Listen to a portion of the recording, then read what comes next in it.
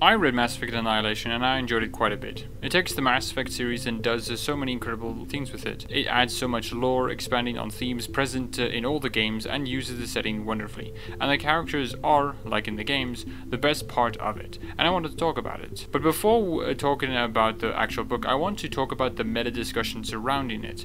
When anyone talks or thinks about the book, they inevitably say it was supposed to be a DLC for Andromeda, but it was turned into a book due to the poor reception of the game. Now, that isn't true. The Andromeda books start their development sometime in 2016. Now that tells us the books were being made alongside the game. So Annihilation couldn't have been a DLC for Andromeda because it was being made alongside the game. And nothing changed in Annihilation. According to the author, it was the same since day one. So this book was a DLC made into a book. It was always meant to be a book. Now that doesn't mean there wasn't any plans for the Quarian Arc DLC, just that the book wasn't originally DLC. It is possible that there was a DLC for the Quarian Arc, especially since the book got a 6-month delay, but that could be attributed to them wanting to make the book really good, but was scrapped due to the reception of the game. It is also possible that the book was going to set up for DLC, but that is just speculation. On to the book now. What I like a lot about the book is how well it represents the lore of the universe and how well it expands upon it. For example, at the start of the story, the Quarians are building their ark at Hephaestus Station, in the Calcion Rift within the Attican Traverse. What makes this such a cool detail is that it understands the politics of the Milky Way and thus shows that while the initiative is trying to give every race a new chance, like letting the Krogan come along, it still can't escape the reality of how the Quarians are treated. The Council doesn't trust the Quarians after what they did with the Geth, so they won't allow them to build such a massive ship in Council space, despite what it is for, which makes a lot of sense. The Council would be reasonable in suspecting that the Initiative building 1.5-kilometer ships bigger than all human dreadnoughts is for something nefarious.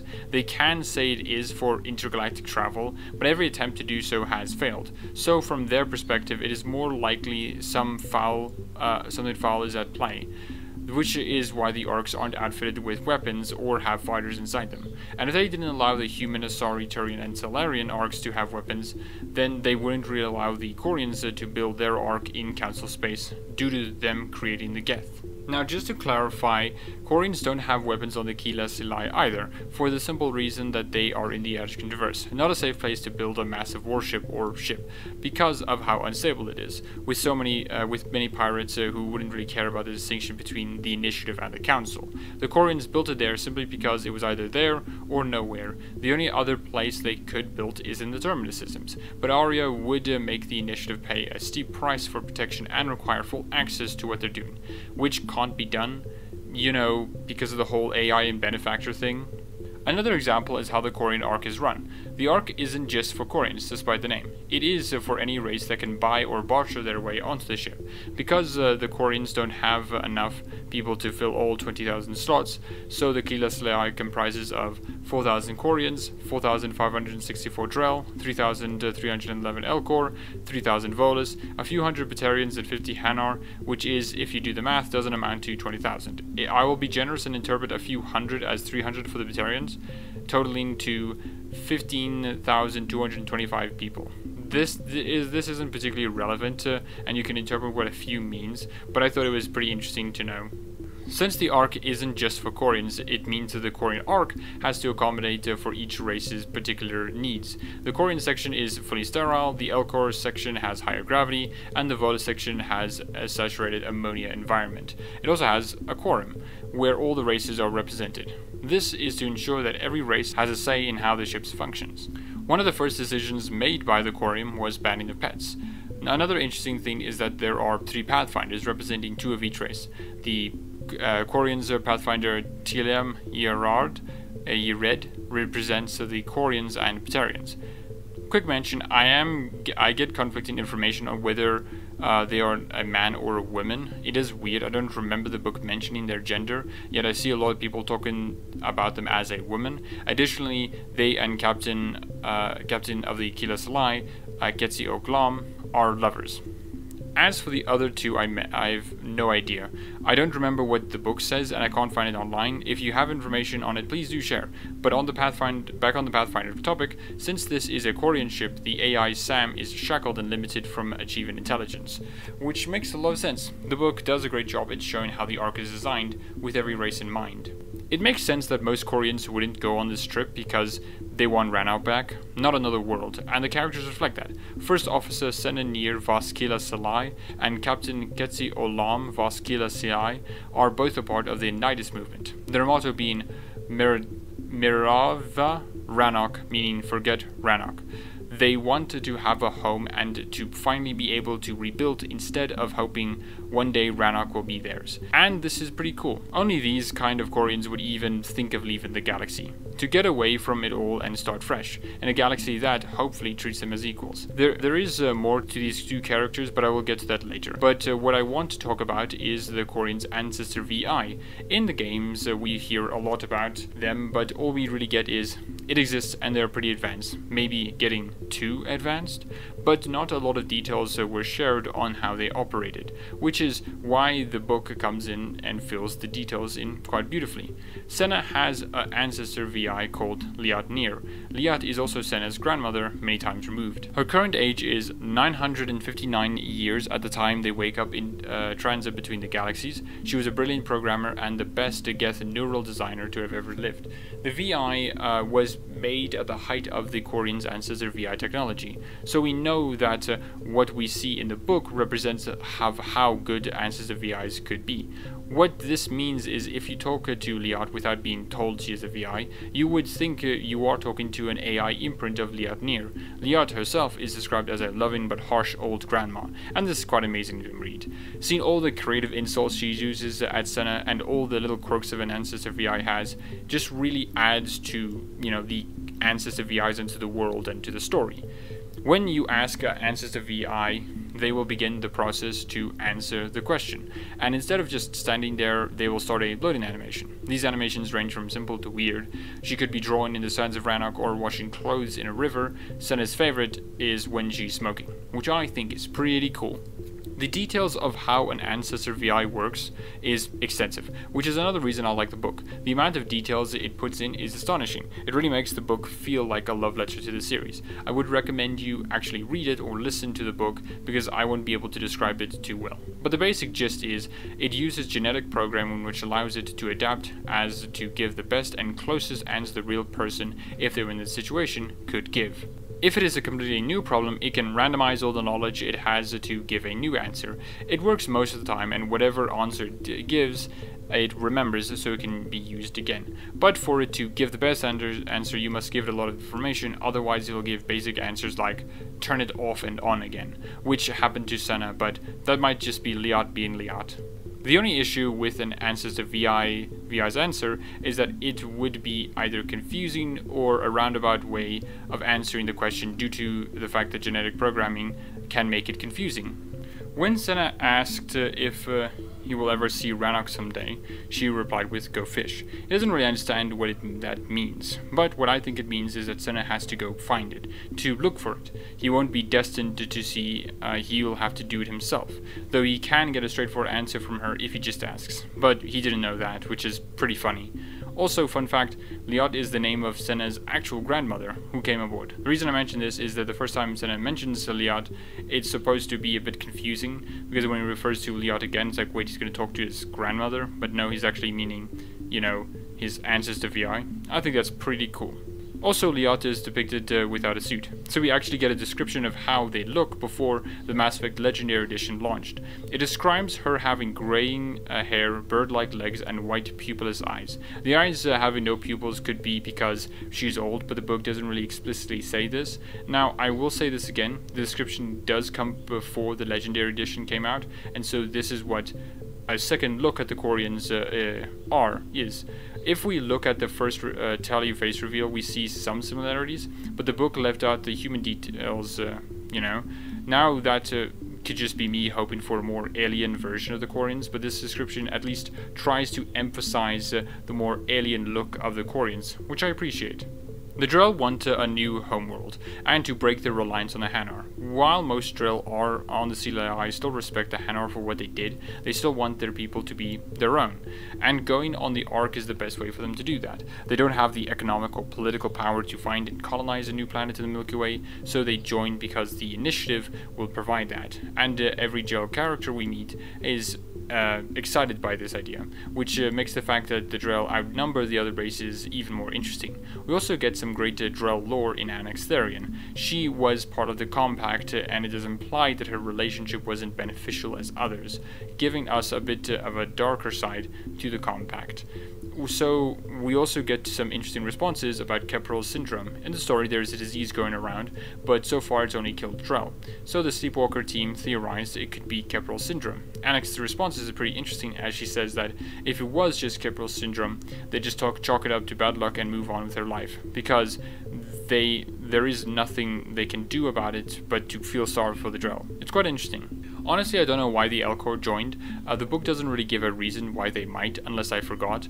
The only thing I can say is that, like most of the races on the Ark, they aren't normal. But the only main character, Elcor character we get, is a Shakespeare superfan, Yorick, which the book leans heavily into. The series of joke the games make about Elcor's liking Shakespeare is taken seriously. Elcor likes Shakespeare because it speaks to how they act and believe, the prefacing the statement with emotions, to how they speak clearly with no confusion, that it's what makes Shakespeare is so enthralling to them. It isn't just a gag joke anymore. It's something far more deeper than that is used to describe Elcor culture. And the book also shows us other aspects of Elcor culture. Yorick himself demonstrated so well, and it's honestly one of the best characters in the books. His and Senna's friendship is something I love dearly. He's also writing Elcor Macbeth, which is pretty cool. Also, Yorick believes in a Shakespeare theory that says he wasn't a human but rather an Elcor, and that Denmark is actually a bastardization version of the Elcor home Dakuna. Another cool thing. The Volus joined because they wanted to get in on the potential profits in the new galaxy. They want to become the new Volus elite of Andromeda, and they weren't gonna let anyone else do it. The book does a great job in exploring the part of their culture, and other parts as well. The Volus, as in the games, are focused on trade, barter, and economy, to the point where they will trade their own people, as well in a pseudo sort of indentured servitude. We also understand that they don't like mindless death. If the death was caused by war, then sure, they can make money that way. But murder or simple death just isn't profitable, which is interesting and fits with our understanding of the Volus. They are a mercantile race that wants profit, but we also get a side to them that's not often explored. One of the main characters, Irit Nans, a famous Volus fashion designer father, Gavno Yap, is opposed to the idea of Volus mercantilism. He also says the most communist thing ever: all property is theft, all money is blood money. He was a villain of Volus society, inspiring many attacks attacks on many financial institutions or places of power. He is also a fixture of Volus political satires as well, but eventually the Vol Protectorate had enough and exiled him, which is also interesting because apparently the Vol Protectorate exiled only a few people like once in its entire existence, and he was there like twice, which is pretty funny. What I like about Gavno Yop is that it shows not every person in a race is the same as their description says. There are people who are out of the ordinary and want to change in the society. Also, Irid Nan is apparently such a good Volus fashion designer and suit maker that many Volus will die happy on her waiting list, just to have a chance at having one of her suits, which is pretty cool. The Batarians are a strange one. There are two kinds of groups who joined. The group who want the Batarians to be more than villains in stories like Borbala Farong, and the other who wants to become the heads of the new caste system, someone like Jalosk Delvira. In the games, we are shown that Batarians are basically just evil. They can do some of them can do good, but for the most part they're quite bad. Slavery, drug dealers, smugglers, Varen kickers, But this book places all that in context. Batarians act like that because the galaxy enables them to do that. They live in an environment which encourages that. Jalax Dalvira, in response to Yorick and Ketsi Olam saying Batarians are bad, says that if they could make more profits by selling rainbows, smiles, and cuddles, they would do that. The fact that other people buying slaves and red sand says more about them than Batarians, which is such a cool thing to do. Batarians are a product of their environment. Their whole society has made them into what they are.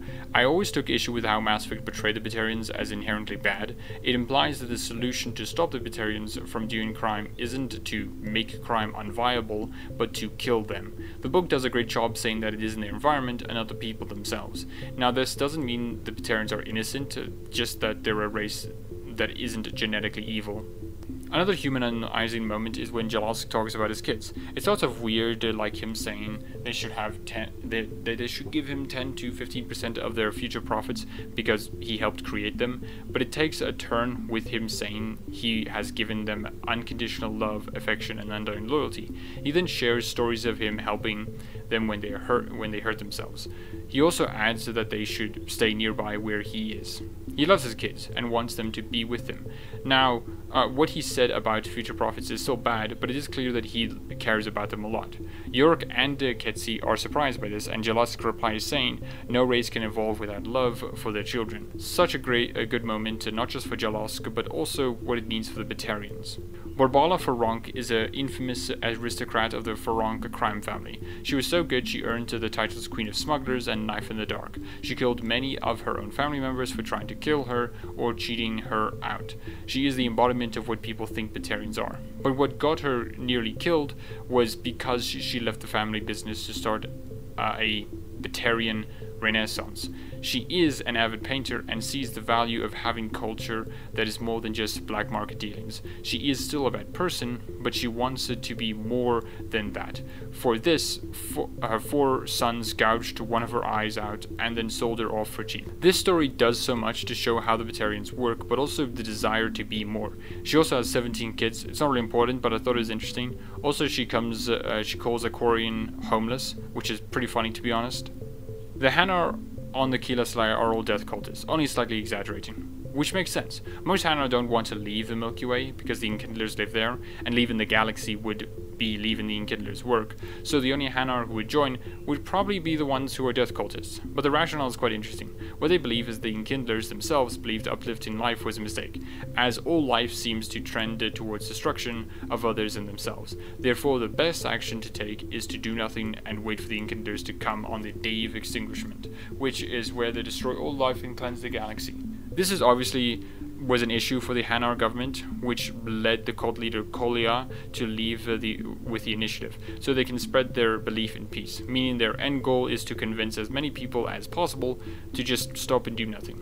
But we do get some interesting lore. Another Hanar, Ysses, is freaked out when Yorick tells him his real name. Yorick changed his name because he felt Yorick was more true to him. Ysses gets freaked out because giving a soul name is so haphazardly is just nothing that, the Hanar like. Also, they have little jetpacks to float around. That's pretty cool. This book does an incredible job at weaving the characters' story and lore and their reasons into the story. Every race and character are so real and tied to the world of Mass Effect. The last thing I want to mention is the story. Now, I do recommend you actually listen or read the book itself, as it is basically a detective story and details are very important in detective stories, but I'll try to cover the more important bits. Right before the arc launched, there were a few last-minute installations. A code sleuth, Oliver Barnes, is contracted to install a lullaby called My Suit and Me for a lot of credits. He had a friend who also got a lot of credits for installing Urshart-scented canisters for drill pods. Urshart being a flower native to Rakana, it smells really nice. Oliver, before installing the lullaby, checks the code to see if there is anything wrong with it. After he finds there's nothing bad with it, he installs it, thinking it's just a cute gesture for when the colonists wake up. After the credits come into his account, he is killed right after that. The prologue does a great job establishing its mystery. We know the lullaby must be a computer virus and the canisters must be deadly somehow, but then the questions of who would do this begins to crop up.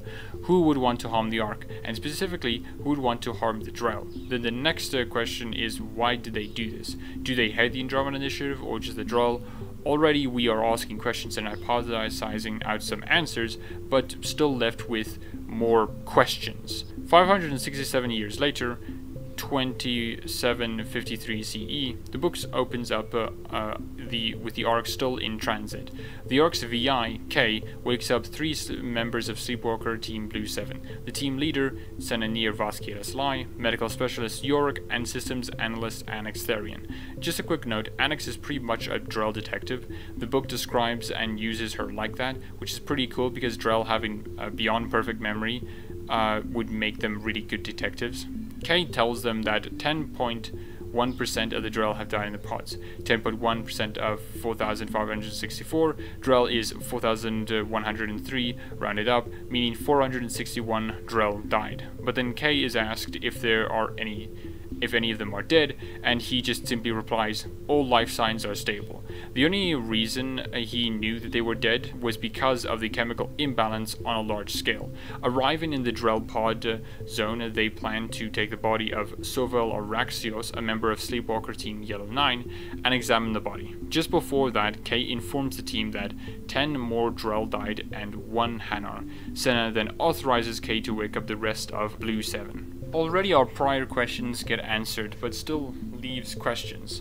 The lullaby is a virus and the canisters contains a virus as well. The virus targets more than Drell, meaning whoever did this, why they did this is potentially targeting everyone, or those who don't have suits. The rest of the team revives. Hydraulic chemical specialist Yeeses, specialist Borbala Farang, and specialist Irid-Nan. They all meet at the radial, a meeting point where each race has their own little environmental zone, to discuss what is happening. By the time, 461 Drell and 2 Hanar have been visually confirmed dead, but it is more likely that 471 Drell died, it is just that they haven't confirmed all of the deaths.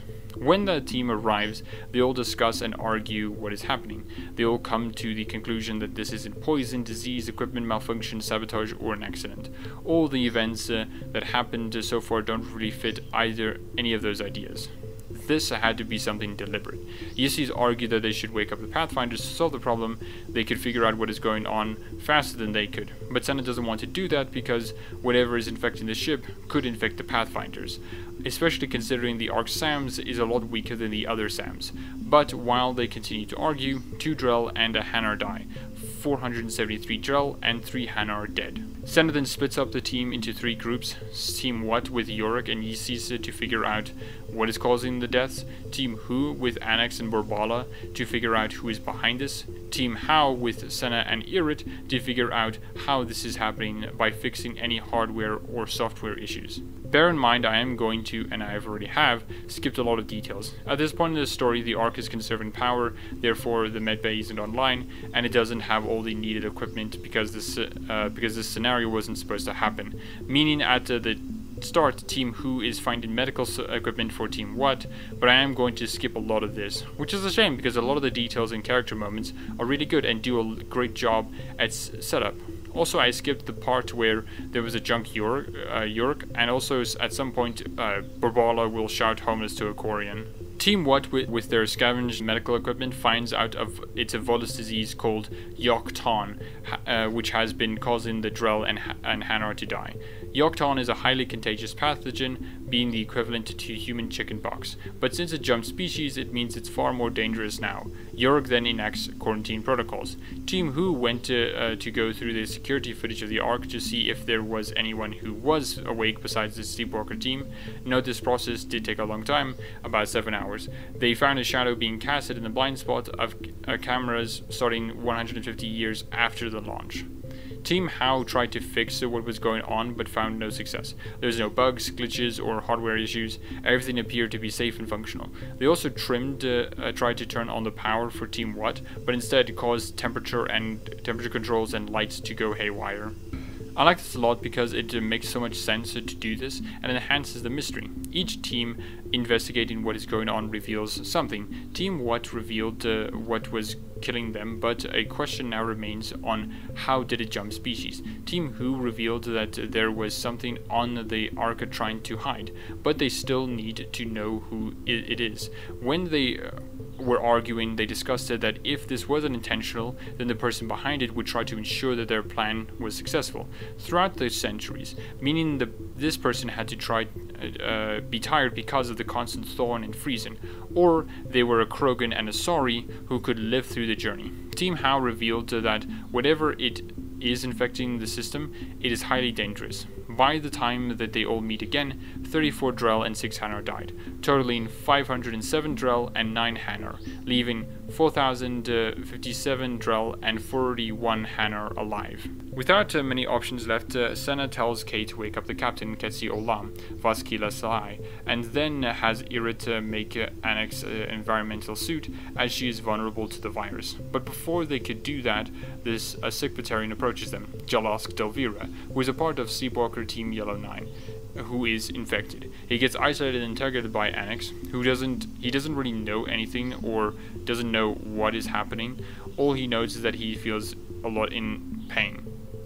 But he does give something, a name that might help. Annex. Malak Rafa Vaskila Salai, another member of Sleepwalker Team Yellow 9. Then she tells Senna to wake him up so he can go question him. I mentioned this because this is a very interesting interaction between Irit and Barbala and Jalask. Irit is frustrated that the virus is Volus in origin, thus sees this as a chance to shift blame to the Batarians, saying like, oh, Batarian just popped up, which means it must be the Batarians, right? Apparently a lot of Volus feel discriminated as they feel they are targeted a lot, which is interesting. How justified they feel is another matter, but it is interesting. The two Batarians have a hostile relationship as Jalask thinks Barbala betrayed the Batarian way. He doesn't say this outright, but later on it was implied and it informed his actions. Ketsi shortly arrives and is caught up to speed. Another thing goes wrong as the ship's shields start flickering, causing space debris to hit the ship, and then after that the team splits up again and try to get to the bottom of this. Senna though goes back to his quarters and activates his ancestor VI, Liat Nir. After feeding her information about the current situation on the Ark and a lengthy discussion with many simple answers, like turning off and on, Liat has an idea on what it is, but it needs to know what will break next, that being comms, environment, controls, trams, or cryopods. What I like a lot about this is just the amount of new and expanded lore we get. I do recommend you actually reading or listening to the book, but what I also like is how well the book shows you just how advanced they are. This isn't a Nivea, it is something else entirely. If you have no idea Liata was a VI, you would think she is an AI. Ketsi barges in on Senna, and he just turned off Liat in time before she saw her. She talks to him and about how she feels terrible about the situation. After this discussion, the death counter stops and Kay informs Senna that 1,637 colonists are awake and in the cargo bay. Trying to contact the rest of the team, they find out that the comms are down. After that, the trams went down. Liata, though still connected with Senna, gives him a patch for the trams to work. Senna and Ketsi split up. Senna is going into the cargo bay while Ketsi is going to the medical bay. Ketsi comes back as Yorick was talking to Jalask to find about how to stop the disease. Yorick tells her everything he knows about the Fortinbras plague, named after a character in Hamlet. Yorick is a super fan of Shakespeare. The plague is actually a collection of different diseases from all species, and that everyone on the Ark and the Nexus will be infected. What this tells us is that the plague was made by someone to kill everyone, not an accident or targeting just a few races. Yorick is tired and starts to drift off and eventually starts sleeping. At this point in the story, Blue 7 have been awake for less than 2 days. They are tired, exhausted, and hungry. This is why Yorick sleeps. But as he sleeps, Yesis gets up and walks outside, believing that today is the day of extinguishment, and begins to celebrate. Annex Barbala proceeds to find Malik and interrogate him. After their discussion, he says nothing happened. Yeah, Annex can tell that he is lying, but doesn't say anything. Senna calls them so that to tell them how he can get rid of the computer virus, but first he needs as many untainted VIs as possible. It doesn't say how it can help, but it will. But we do know that it'll increase the processing power of Liat. Once they left, Senna opens up Liat and she tells him what she found. Now, in the story, we don't get to know what she told him until much later, but just for the sake of, me telling you the story, I'm just going to say what she said to him right now. The virus is a computer worm that is hiding the plague from the ship. If someone is infected, the computer worm tells the system that nothing is wrong. But if an infected person moves, then the computer worm keeps track of them. So, if the infected person moves somewhere where the plague can be detected, it'll do a forced takeover of that system to send an all clear, which means any damage that is caused by the worm or anything else will not be picked up by the system, because it'll just do an all clear. Any inbuilt protocols or repairs will not function, and Liat has a solution. Skipping ahead a bit, as I said before, in order to stop the computer worm, she has to integrate herself into the ship to implement the solution. But by doing that, it'll destroy any personality she has, as the ship will subliminate her into the system. Senna, with a heavy heart, starts to prepare her integration into the ship. Meanwhile, Yorick finds a way to make a cure, but needs Element Zero, a gene viral lab, and an immune patient. Annex and Bobala will try to find all of that.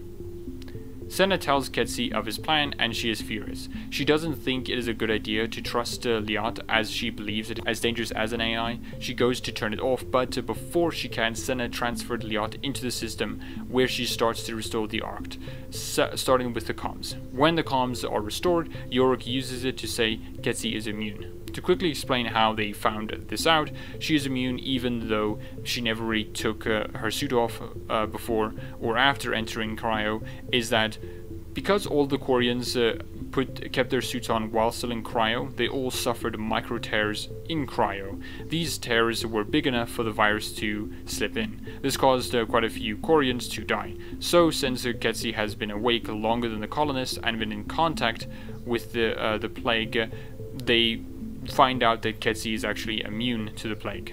They all head back to the medbay where their retrovirus can be made. Tragically though, Yorick is in the late stages of Fortinbras.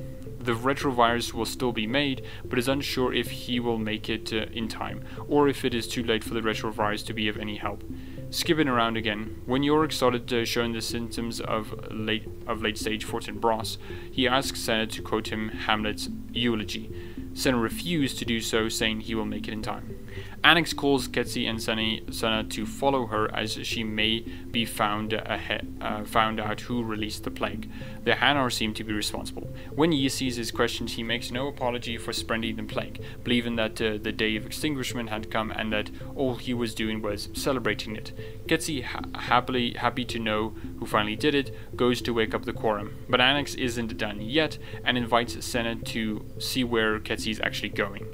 Annex and Senna see that Ketsi is meeting with Malik. They discuss that they are safe as blame has been put onto the Hanar, and that they can still proceed with their plans with only minor delay, and that Ketsi will kill Ulysses before he can say anything to muddy the waters. With their conversation over, Malik leaves and Ketsi gets confronted by Senna and Annex. Annex then tells her why she knows she was responsible beyond her earlier conversation. She noticed that she and Sovel dancing before the Ark and noticed something suspicious with them. She also saw her kill Oliver on the station. Ketsi, being found out, explained her plan. She made Fortinbras as a depopulation plague, as she believed that the major races, human, Asari, Turian, and Salarian, will still be in charge and not change the galaxy to help the minor races. If the major races are thinned out, then the minor races can have a chance to be in charge, for once, preferably with the Quarians at the head. She also says she never meant for the plague to kill all the major races, just that she wanted to target enough people so that they would all die. And also she never meant to target anyone on the Ark, and that the Drell were only meant to be carrying the plague. She explains that she infected the most sociable Drell so that they would spread it far and wide. She explains the reason the plague started to kill everyone was because of Malik. Malik made the computer worm to keep the plague hidden, but he screwed up the cryotemperature thresholds for it to follow, which meant the plague has been mutating to become deadlier and deadlier for a long time. The reason she did this was because of one event. When she was on her pilgrimage, she was pranked by some Solarians. This prank being slipping off her suit and leaving her outside. This nearly killed her, and she spent months recovering. This experience has led her to have a hate for the major races and hoping that she could do something about it one day. She pleased to Senna and Annex to say nothing because if any of the other races found out about this, they would suffer as a result. Senna, thinking over this, decided that they will be enough to judge her. What they decide on this was pretty biblical, where she will be injected with the cure and then forced to walk throughout the ship without her suit and ensure everyone gets it. She will have to walk from environmental zone to environmental zone and make sure everyone gets the cure. How this will work is that everyone will need to have direct contact with her to receive it.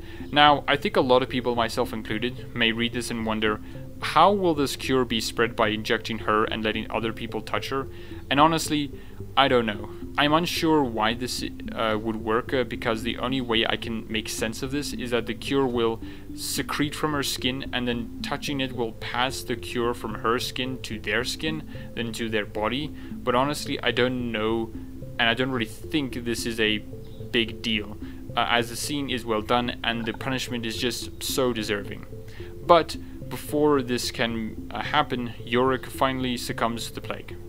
The way that the book writes this scene is just so beautiful. From the way he falls to how Senna cries for it not to be true, Yorick begs Senna to give him his request. Senna, with a heavy heart, knowing his friend's time has come, quotes Hamlet's eulogy. Now cracks a noble heart, good night, sweet prince, and flights of angels send thee to thy rest. Yorick, happy to have been given his request, dies shortly after. I can't do this scene any justice, but I do hope you understand what I'm trying to convey. Once again, I do recommend you actually go through the book and experience this yourself. What happens after is Ketsi walking through the entire ship ensuring everyone gets the cure, until she reaches her final destination in the ammonia-filled area of the Volus, where she finally dies. And also they all huddle towards a corpse to get the cure.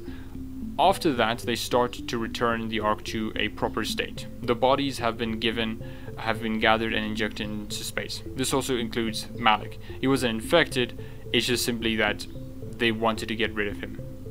The book ends off with Annex and Barbara kissing each other and Senna hearing the last remnants of Liot's personality being wiped. They all enter back into Cryo and await their arrival in Andromeda. And that is everything I wanted to talk about with Annihilation, or at least everything I felt that showed why I liked this so much. I did gloss over a lot of stuff from lore, characters and backstories, because I wanted to be concise, as if I did get some things wrong, I do apologize. I didn't want to bog this down, and I also can't remember everything. So if I did get anything wrong, please do mention it. Once again, I highly recommend you actually read or listen to the book yourself, and if you listen to it, you'll hear Tom Taylorson, male writer, voicing the book, and he does an excellent and amazing job at it. He is honestly on par with the voice acting talents of both Commander Shepards, especially with Mark Mear's alien voices. Please go give him some love on his Twitter. And a huge thanks and love to the amazing author of the book, Catherine M. Valenti. She is clearly a huge Mass Effect fan and loves the series. Please go to her Twitter and check out her Q&A that she did quite a while ago. It is full of some wonderful insight into the book, and like the fact that she was gonna reveal what the Volus looked like, and took some Greek inspiration for the Hanar. And yeah, I hope you enjoyed watching this.